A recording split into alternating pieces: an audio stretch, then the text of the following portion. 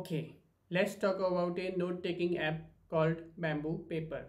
Hello Wacom community, how are you? My name is JS and today in this video we will talk about Wacom's developed app Bamboo Paper. It's a versatile note-taking app. You might be familiar with Microsoft OneNote, but what if I tell you that this app Bamboo Paper is far more user-friendly and easy to use than the OneNote.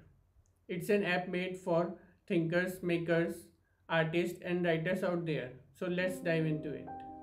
Opening Wacom Bamboo Paper, the first screen we see is the list of our created notebooks. Using the plus sign on the top corner, we can add more notebooks and rename them according to our needs. Like here, I have named it as my sketchbook.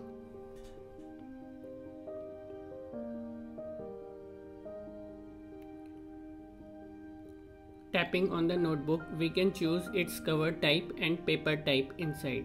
There are many colors and types to choose from the above menu based on the kind of the notebook selected. Double tapping on a notebook opens it, and we can choose our pen type from the pen drop down menu and adjust pen tip thickness based on our needs. After that, using the color drop down menu, we can select our preferred pen color from the color wheel or from the given palette. Like this, we can make our notes here.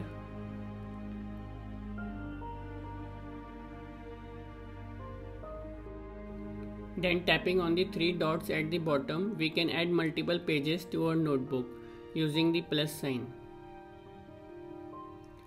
Also, we can erase our text using the eraser given in the top left corner. Similarly, we can create other notebooks as well.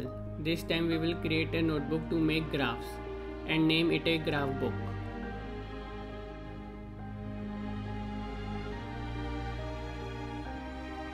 And choose the notebook cover and graph page from the above menu. Using the graph page, we can create a graph like this for a sample. Like this, we can make any type of graph.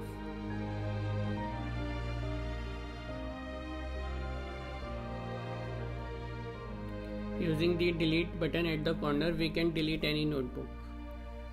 We can also make Hindi notes using the same method and choosing a lined notebook.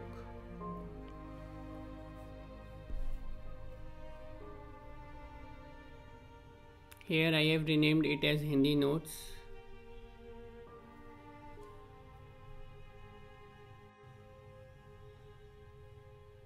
And at last, we can use the cloud icon on the top to sign into Wacom Ink Space and sync our notes to various devices.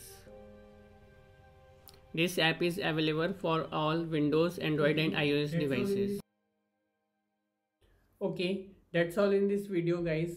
Please like it, share and subscribe for more videos like this. This is JS signing off. See you in next video. Till then, bye bye and take care. Peace.